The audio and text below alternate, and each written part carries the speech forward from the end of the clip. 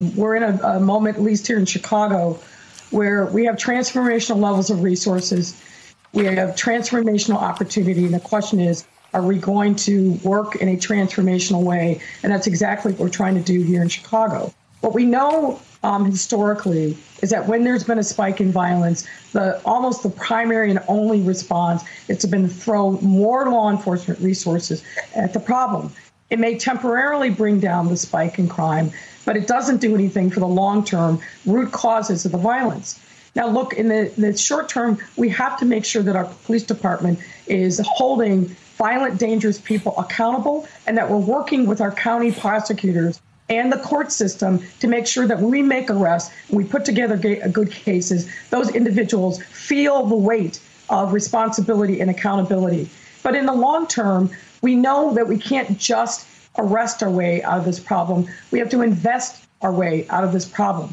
When we see statistics like in my city, where the vast majority of victims and perpetrators of violent crime are 18 years or older, that then causes us to do a mind shift about where we're investing resources. We've got to continue to support our youth, but we also know that these adults, these unemployed, under-resourced adults are the ones that are driving the violence. So we've put together something called the Community Safety Coordination Center, which is our whole of government approach, meaning we're bringing every aspect of city government that has any role, any impact on community violence together literally in the same physical space so that we know across these various work streams what's happening in particular areas. We're using data-driven strategies, and we're doing that in coordination with our community partners. And we're already seeing meaningful progress in the way in which we respond to crime, the way in which we're resourcing communities. This is the approach that's going to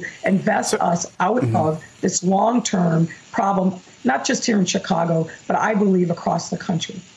So, Madam Mayor, yesterday, a 16-year-old was arrested and charged with murder in your city for purported gang shooting that killed an 8-year-old girl crossing a street. How should your whole of government approach with Chicago's Community Safety Coordination Center prevent tragedies like this from happening?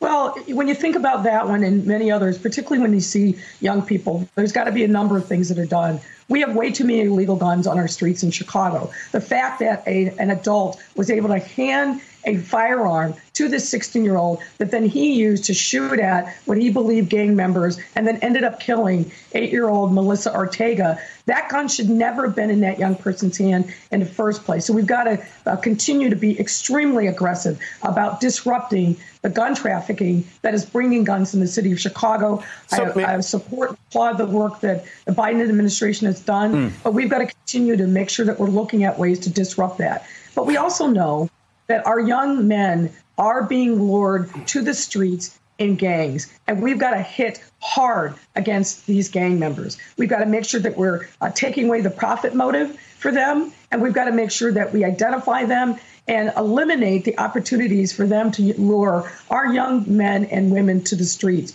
And then we've got to infuse. Go ahead. I'm sorry.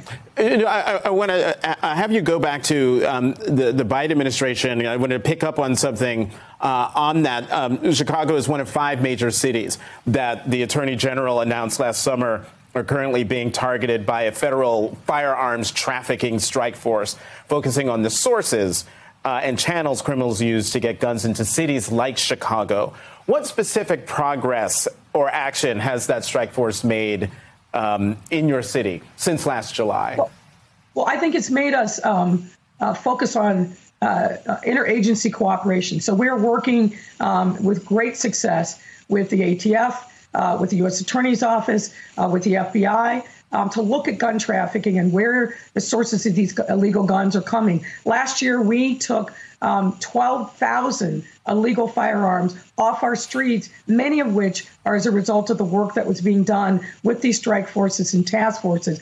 More to be done, though. We need to see more prosecutions of interstate gun trafficking. We've had very productive conversations with the Biden administration. I recently sat down with the Deputy Attorney General, Lisa Monaco. So I'm confident that those supports will continue with the Biden administration and all of our federal law enforcement partners. Mayor Lori Lightfoot of Chicago, thank you very, very much for coming back to the Sunday Show. Thank you, Jonathan. Appreciate it. Turning our attention now to New York City, I'm joined by Carol Mason, president of the John Jay College of Criminal Justice. Carol, welcome back to the Sunday Show. Thank you very much for being here. Good morning, Jonathan, and thank you for allowing me to be with you. So Mayor Adams has released his blueprint to end gun violence, but it's been met with criticism, especially his plan to reinstate a controversial plainclothes unit responsible for the murder of Amadou Diallo, a plainclothes anti-gun task force. And I'll ask you the same question I asked Mayor Lightfoot. How do we address today's crime without resorting to the failed policies of the past? Well, thank you for having Mayor Lightfoot on. I agree with everything that she said this morning. It is a complicated problem, complicated situation that takes a whole of government approach. And there is no one solution to this. We've got to attack it at all points. And I love the fact that they are engaging the community and how to solve this. And it is something that needs to have community members in partnership. We need to be talking and using the data to help us identify where it's happening, what the root cause is, and tackling things at the root cause. At the same time, we're trying to get the guns off the streets and out of people's hands.